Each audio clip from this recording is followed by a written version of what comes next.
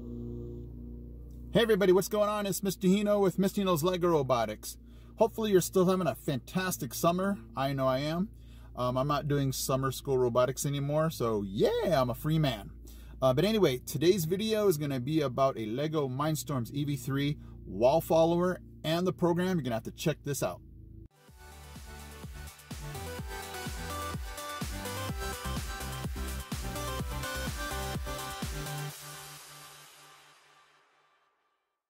So a couple of things to be mindful about when you do this wall following program. Number one, try to find something that is good, reflective. In the video, you're going to see that I tried to use tin foil. It didn't really necessarily make that huge of a difference. But your ultrasonic sensor definitely relies on good reflection. I know wood sometimes doesn't give the greatest reflection, so I'm testing out the tin foil, but from the video it looked like it was okay.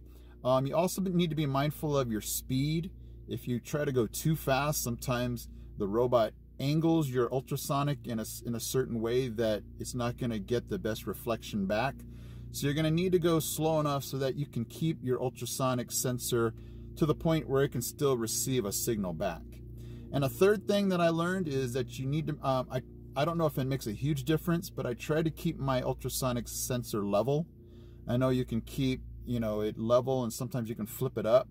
I noticed it wasn't working that great when I had flipped it up, so I try to get it in a certain way so I can keep my ultrasonic sensor level and not flip the other way. So I'm not sure if it makes a huge difference, but for me it made a difference in the way my robot performed. So what I'm going to do now is take you to the program, and then I'm going to take you to the actual robot to show you how it wall follows. Okay, I've opened up my LEGO Mindstorms software here, and I'm going to go to my flow control. And the first thing I'm going to do is bring up a loop. Whoa, it just disappeared. All right, let's do that again. Okay, and then I'm going to go ahead and put a switch inside of it, like so. I'll go ahead and drop this down so you can see this better later. But let me just go ahead and finish this. So I'm going to go ahead and go to my ultrasonic sensor, compare. I'm going to set this up for centimeters. I'm going to go ahead and switch this to 2, so greater than, and I'm going to switch this to 10. So if the robot sees an object more than 10 centimeters away, it's going to activate this program. And I'm going to go ahead and pull up 2 steering blocks, one right here. I'm going to put one right there. And we're going to just turn this on, both of them on.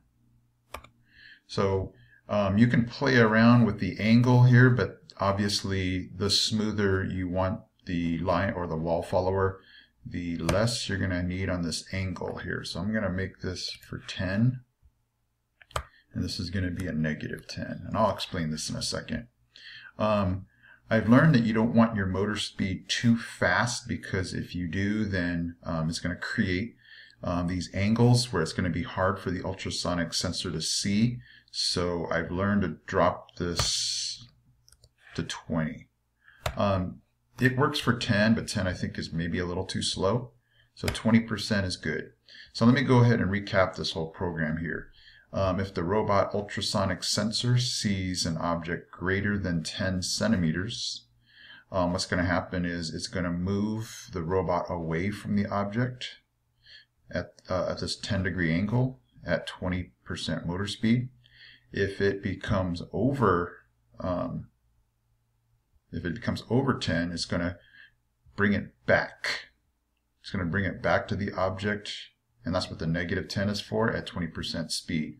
So in the video, you should see the robot kind of going in and out, getting closer, getting farther away until it hits this magical 10 centimeters distance.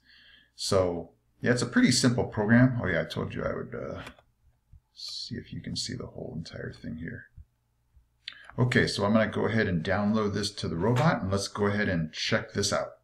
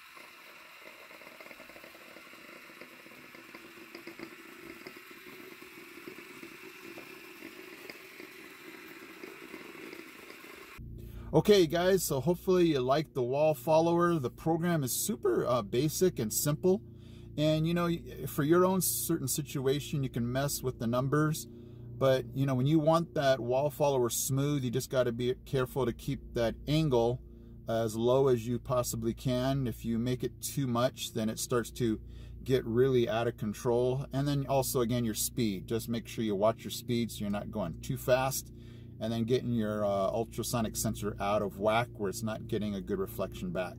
So if everything works out, awesome. Hope you guys are still having a great summer. I am Mr. Hino from Mr. Hino's LEGO Robotics. I am out.